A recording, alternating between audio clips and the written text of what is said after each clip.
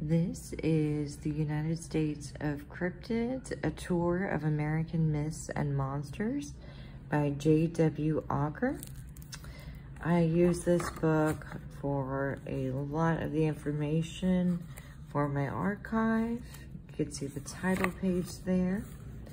So the contents are arranged by location. You check northeast, south. It also has the names of each cryptid.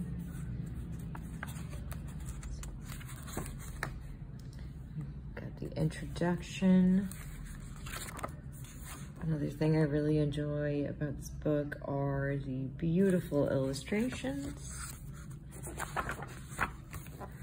And each cryptid is listed by type, location, earliest sighting, and basically provides a brief overview of what we know about the cryptid.